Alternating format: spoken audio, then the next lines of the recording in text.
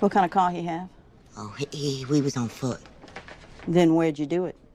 He was real nice. Then what? They drove off. Why'd you wait to come in? All righty. Thank you, ma'am. Mark, there's a young woman downstairs asking for you.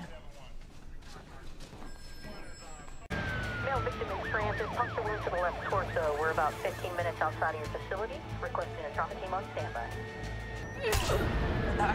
With me. Look, I think Trey speaks for all of us when he says Hey, that... Trey speaks. Shut your mouth, Frisco.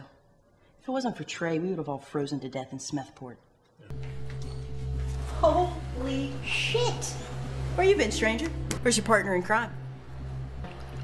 I don't know why you two just don't hook up already. You know, get together. So I think what you'll find with your documentary is that small government doesn't equal bad government. We have a ton of talented people working all across the state. The mayor in Indiana, she's a PhD. She teaches at the university. Fort Fable is essentially divided into two separate communities. The center of town here is your more blue urban area, where you'll find your coffee shop, your bookstore, your community theater, things of that nature. Now, it extends in about 4 blocks every direction. Here is your more rural red area. This open space right here is our shooting range.